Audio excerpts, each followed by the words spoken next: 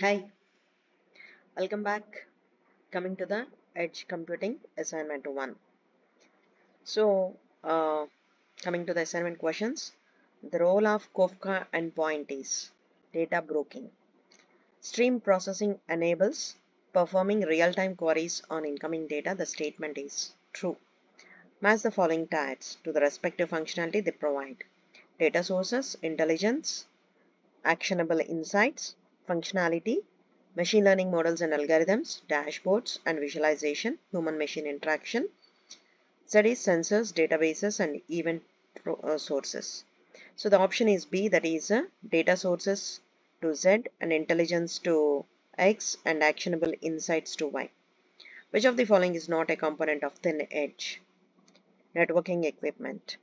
Which of the following edge computing paradigm is used at the edge of cellular networks? Multi-access edge computing. Match the following component of a edge controller orchestra to their respective functionality. So here we are having some components: application manager, infrastructure manager, planner. And coming to the functionalities, manages requirements of application tasks. Y manages physical and virtual resources. Z manages scheduling policy for tasks. So the option is A. Compared to cloud, edge provides lower latency and less resources. Considering the advantage of edge computing combined with cloud computing, backbone network alleviation refers to. Option A, distributed edge computing nodes can handle a large number of computational tasks without exchanging the corresponding data with the cloud. As the following on-demand access service to the functionality they provide. This is star AAS means PaaS, SaaS. We are having some of the functionalities provided by the cloud.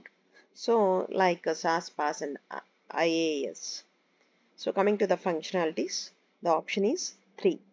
One is for SaaS it is CRM, email, virtual desktop, communication, gaming. And for PaaS it is platform independent.